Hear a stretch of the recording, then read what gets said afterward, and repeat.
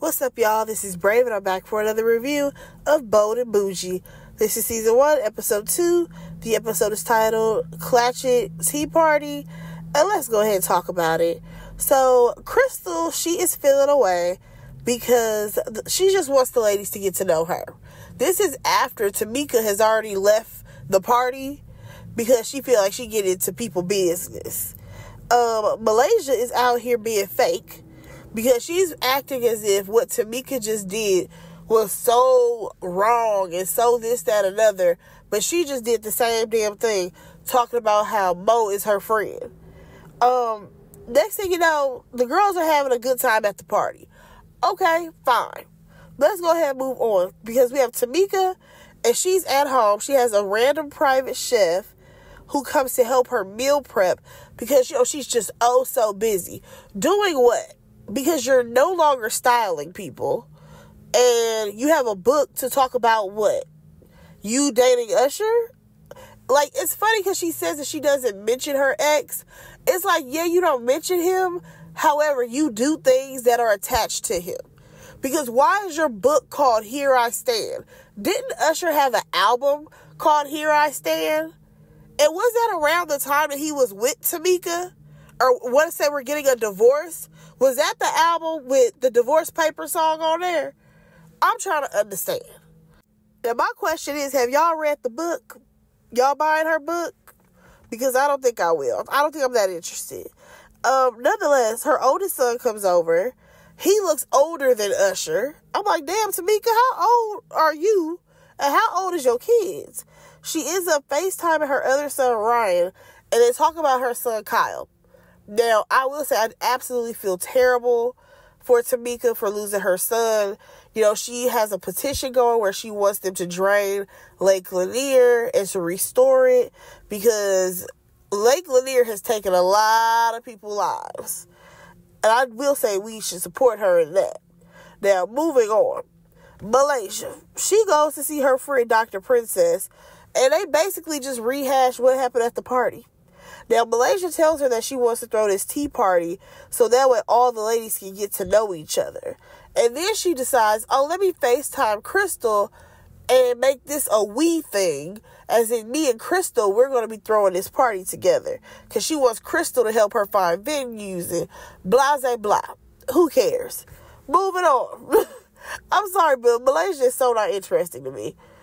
Crystal, she actually goes to see Gaucher. And Crystal talks about how Tamika basically came into the party not talking to her. Well, girl, she didn't know you. Okay?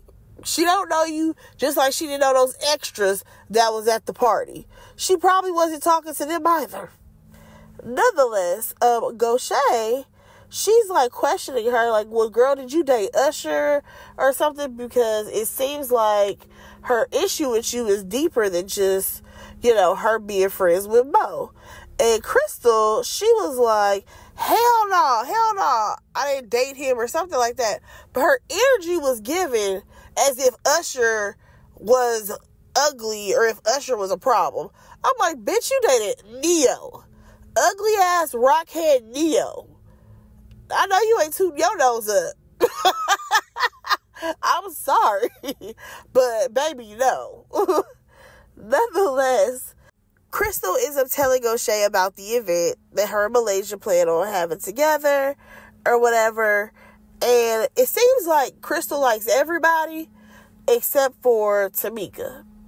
And I think that Gaucher is starting to have an issue with Tamika as well. We'll get to that a little bit later.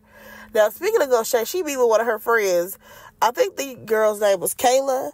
And they talk about how, her daughter moved in with her. Gaucher's daughter moved in with her and her kids because their house caught on fire. Now, keep in mind, Gaucher said her son and her daughter, but I was trying to figure out, did your son and daughter live together, or are you calling your daughter's partner, like your son-in-law, just your son? I was a little confused there, but nonetheless, there was a fire. So they had to move in with Gaucher. The problem was that, according to Gaucher, her daughter just took this as a free-for-all and free babysitting. because I think she thought that Goshay was just going to continue to watch her kids while she rip and run the streets. So Goshay was not here for that. She felt like her daughter needed to watch her own children, and she was not about to be the babysitter because Goshay has to hit these streets, okay? Now, she briefly mentioned her son being extremely rude to one of the waiters at her restaurant, and how, he just basically went to go sit himself with an attitude. And it seems like both of her children have some type of issue with her, okay? There's something about their mama that they just do not care for. Now, she does go on to tell us about how she tried to give her kids the best of everything, and there is still a disconnect. Here's one thing that I've realized. No parent is going to be perfect. There's always going to be something that your child feels like you were not great at. It just is what it is. Whether it be lack of availability, lack of finances, lack of, participation. Like, there's a list of things that you could possibly be lacking as a parent. I think everybody tries their best in a way that they think is best. However, hindsight is 20/20. Sometimes the things that you thought your child needed, that's not exactly what they needed. And also, I do understand where Goshay is coming from as a parent. I gave my kids all the opportunities that they could possibly ever want. If y'all wanted to go to summer camp, y'all probably went to summer camp. You wanted to be on a basketball team or a volleyball team, make sure y'all were on the team. Did all the things. Keep in mind, I'm pretty sure I looked at her daughter. Her daughter's probably, in her 30s or so? So I made sure y'all had the flyest shit on. I made sure, kids wasn't cracking jokes on y'all because y'all wasn't wearing Jordans. She made sure y'all was top notch. Yet, your mom wasn't there at the basketball game. Your mom couldn't be there because she was busting her ass, working, trying to make sure she could provide this lifestyle for y'all. And honestly, kids, can we be honest? Sometimes we gotta look back at it from when we were kids. We was assholes to our parents. We had to have the latest this. We had to have the latest that. I had to be on the team. I had to do this. I had to do all the extracurriculars. So yeah, these were things that we also wanted. However, we just want every part of our parent, and that's not realistic. We want our parents to provide everything for us. We want them to be fully available to us. We just want full access to our parents. And that is not what the world has given us. Hell, the average person works a 9 to 5? That's the average shift for most of the jobs. And within that shift, your child is at school. If something is happening at the school, then your mother has to take off work, go see what's going on. These jobs do not give a fuck about these kids that you had. They still want you on the clock. Your job was your full undivided attention, okay? So, if back in the day, Goshay was, doing hair, because remember, she's a hairstylist, I would not be surprised if she's working all hours, you know what I mean? Taking last minute appointments and everything, just trying to make sure these kids got everything. Now, one thing that Goshay pointed out was the fact that her daughter now realizes, all the sacrifices that her mom made. And I feel like she's realized that because now she has kids. So now you understand what it was like to be in your mother's shoes. Oh, I have to provide everything. I still have to be available. I still have to do all these things. Okay, yeah, you get it now. Now, moving on, you guys, we actually see Crystal and Malaysia. They meet up at this cute little tea place or whatever. And Crystal, she basically talks to Malaysia about this party that Goshay had. And Malaysia, she's like, when's the last time you even talked to Mo? Excuse me. Here's my thing. Malaysia, when's the last time you talked to Mo? That's my question. Because you and Tamika are coming on the show with this energy about, we're close friends to Mañeta, blah, blah, blah. However, does Mañeta have a problem with this girl? Because the energy that y'all on is Mañeta doesn't like her. So you feel like you shouldn't like her either. And then Crystal, she goes on to say that, it was not too long ago. I just kind of disassociated myself with the entire situation.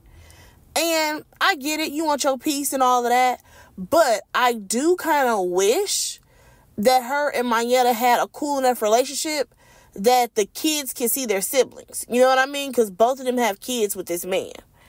Now at this point, though, y'all, I really want them to bring Mayetta on the show.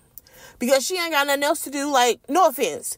Like, she not on another reality show. So I definitely feel like she could come on to this show. And there's a few other girls that I feel like could come on over to Bold and Bougie. If we really want to talk about it. Quad can come on right on over here. They in Atlanta. But nonetheless, let's go ahead and move on. Go Shay. Baby. I know them bones was hurting. I know that body was hurting that next day. Because the way she fell down them stairs, that flight of stairs, girl, ma'am, you gonna have to slow your roll.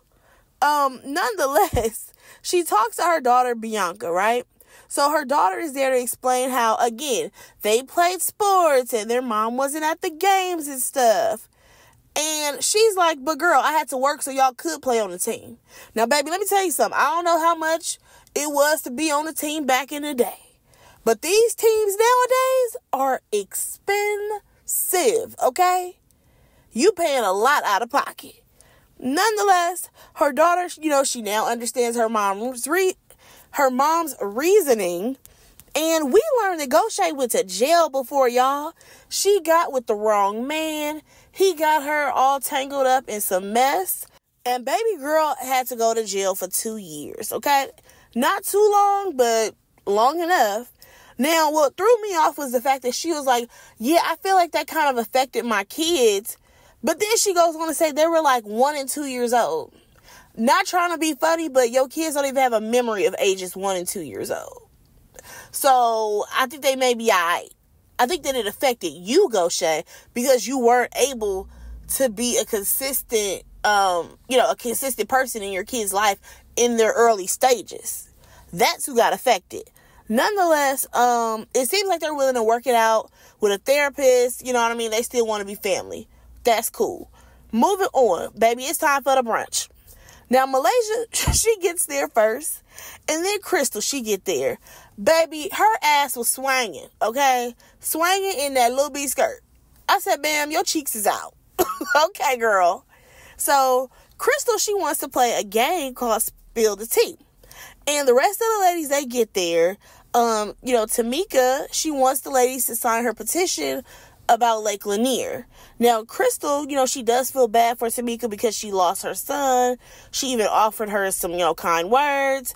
And now the ladies, I feel like they're singing a different tune in Tamika's face. Because we have not only Crystal, but a couple of the other ladies like, oh yeah, Tamika, you're such a grown woman about the situation with Mo and blah, blah, blah, blah, blah. I'm like, Crystal, what the hell are you talking about? Because you were basically telling anybody who would listen how you don't really care for Tamika because of the way she came at you. So, Goshay, who happened to be on Tamika's ass this episode, she's confused because she's like, what the fuck are y'all talking about? And I get it, Goshay, because Crystal, you've told me that you felt some type of way about Tamika. So how is it that now you don't? You magically don't feel no type of way. Things are getting weird. Okay, fine. That's what we want to do. So now Goshay, she basically feels like, Tamika was out of line for the way she was acting. And then they all start to play this game, right? Because keep in mind, they had brought up what happened at Goshay's party. And everything was downplayed. All right, fine. So they play this game. And they write down misconceptions about themselves. And everybody has to guess who it was about. Mean and aggressive. Who was that? Crystal. The other one was, they think I'm bougie. I'm like, yeah, it's in the title of the fucking show. But nonetheless, Goshay thought it was Tamika. And Tamika has peeped game that Goshay is coming for her. So it was not actually Tamika this time. It was Princess. Y'all, come get Princess. I just don't see her as a fit on this show. Number 1, her fashions are terrible. Number 2, and number 3, why did she say, I drink everything out of a straw? And then we see a champagne glass with a goddamn straw in it. Baby, when Tamika told her, yeah, that's ghetto actually, I fucking hollered because it absolutely is ghetto. So then Goshay, she asked her, what exactly do you do? Talking to Princess. So then Princess is like, well, I'm an entrepreneur. Bitch, what business? What business you got, girl? Because what you're not about to do is talk about your husband's dental office. Because that's technically his business. So then she's like, I created Real Housewives of Atlanta. Baby, when she breaks this down, I'm like, okay, girl. So basically, she piggybacked off of Orange County because y'all already know Orange County came out first. So I guess she just piggybacked the idea of, well, I know there's some women in Atlanta who are rich like this. So that's basically what she did. She came up with the idea of, let's do a version of Atlanta with black ladies. All right, cute girl. So then she goes on to say, people, they don't acknowledge me. I'm just like, girl, we know Andy fucking Cohen, okay? Who is over all of the Real Housewives shows, okay? It's cute that you may have pitched the idea or whatever, but girl, please stop trying to have a woe is me moment. That is one thing that this bitch be fishing for, and I need for her to stop. Like, people don't acknowledge that I created the show. Shut up. Let's go ahead and move on, y'all. So, there's another somebody is Bougie. It's Tamika, okay? She says that she's been called Bougie since she was a little girl. So then Goshay asks her about Usher. And she wants to know, I think, how they met and how they broke up or whatever. Here's the thing. Tamika is not about to answer no types of questions. She's not. But here's the thing. Goshay had the motherfucking book that basically said that Usher actually hooked up with somebody who was supposed to be her friend. I even think the girl was a part of the wedding. I'm like, oh, okay, girl. You want to get all the messiness in your book. I get it. You try to sell a book. Nonetheless, like I said, she didn't tell the ladies why they broke up. She ever talking about I don't know why we broke up. Girl, stop lying. So then Princess is like, well, I think you're still in love with him. And here's the thing. Tamika may very well still have love for Usher. Do I think she's in love with Usher? No. Because I feel like that relationship is so fucking old. Especially considering this man just got married, y'all. He just got married after the Super Bowl, okay? Yeah. I don't think that her and Usher, they weren't even a match to begin with when it comes to Tamika. But I digress. Tamika's like, I never talk about him. Now, I will say, she hasn't been the one to bring him up. However, the ladies have. So, Goshay, she brings up this goddamn pool party one more time. I'm like, girl, please stop. But she's like, no, let's clear the air. So, Malaysia, she ends up asking Crystal if she ever slid in Usher's DMs. Because they're trying to figure out if the beef between Tamika and Crystal is deeper. This can't be all about Mo. It must be that you were messing around with Usher. Malaysia, you really asked that girl that. You're two-faced as fuck. Because in one breath, you're trying to be friends with Crystal, but then you're going to try to put her on blast and be like, well, did you slide in Usher's DMs? Girl, when would she have time to do all that? Not even. Because this girl's supposed to be dealing with Neo. Nonetheless, then you have Goshay chiming in like, oh, did you date Usher? I'm like, Goshay, she already told you that she never messed around with Usher. So why would you even try to throw this out in this girl's face? All these bitches is fake, okay? All of them are fake. Crystal, I really hope for your benefit that you, was standing on business, as the kids like to say, and you told each one of them heifers off. Because Malaysia fake as fuck, Goshay being fake. What the fuck going on here? But nonetheless, y'all, that was the episode. Go ahead and like, comment, and subscribe to my channel, and I will talk to you on my next review. Bye, guys.